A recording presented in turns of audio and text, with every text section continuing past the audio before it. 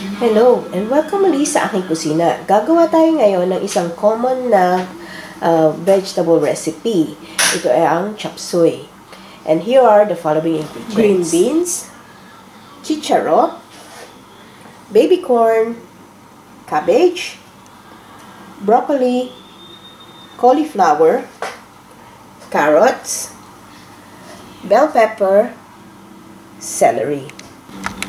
So, meron tayong chicken breast fillet and shrimp, garlic, onion, tomato, salt and pepper to taste, corn flour or cornstarch, ginisa mix, optional lang ito, and chicken bouillon. Nagamit din tayo ng water and a bit of oil for sauteing. So, dito sa ating wok, magpainit lang tayo ng konting oil. And then, igisa natin yung ating garlic.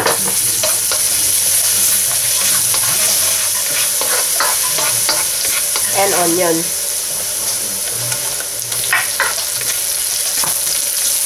Lambutin lang natin yung ating onion. Ready na yung ating onion and garlic. Isama na natin yung ating tomato.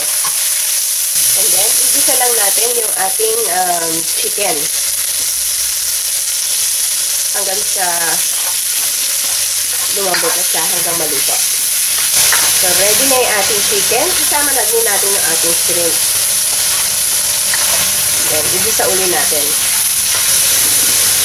So, we'll leave this for about a minute or two.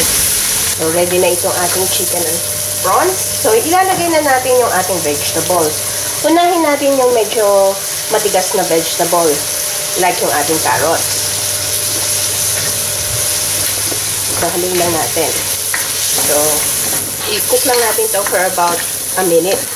So, isama na rin natin yung ating celery. And yung ating baby corn. Haluin lang natin ulit. Hintayin lang natin na medyo lumambot ng konti. But not overcooked. After 1 minute, ilagay na din natin yung ating cauliflower. And broccoli. Sama na natin yung ating bell pepper. Then, we'll mix it together. Mix it well. Make sure na wag ma-overcook yung ibang vegetable. Mas masarap daw kung meron kayo ng chicken, not chicken broth, shrimp broth para lasang-lasa yung inyong shrimp.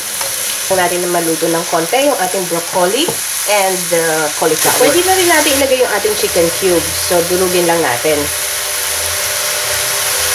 And then, yung ating pepper and salt. So, pwede din kayong gumamit ng patis if you want. So, ilagay na rin natin. Ito, optional ingredients lang. Itong ginisa mix. And then, we'll mix it well. Pinaluluto na yung ibang veg. Bango. Mix lang natin maigi para ma-distribute yung ating salt and pepper. Pwede na rin natin ilagay ngayon yung iba pang ating green veg like yung green beans and yung chicharo. Ihuli natin yung cabbage kasi madali lang siya maluto. So, haluin lang natin maigi. So, pwede na rin natin ilagay yung water. Pakuluin lang natin yung water.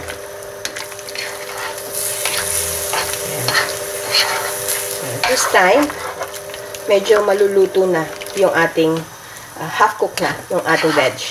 Especially yung broccoli and cauliflower. Pwede na rin natin isama yung ating cabbage. Then, mix it again. So, nasa sa inyo na yun. Yung depende kung dami ng inyong water. Kung gusto nyo ng medyo may sauce, yun lang natin para yung cabbage ay mapunta sa ilalim.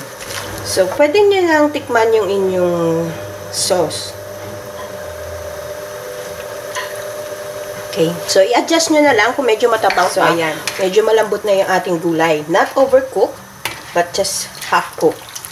So, ilalagay na natin ngayon yung ating last na recipe.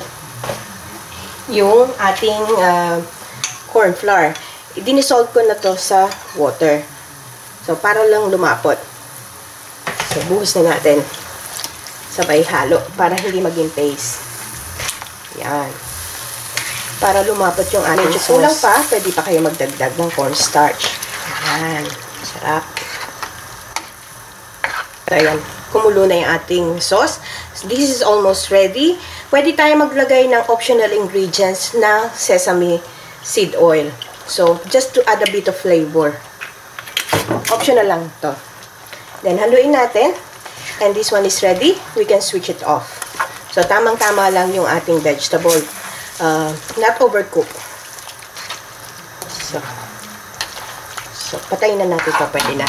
And this is how we're going to serve our chopsuey. Best serve with a bit of lemon.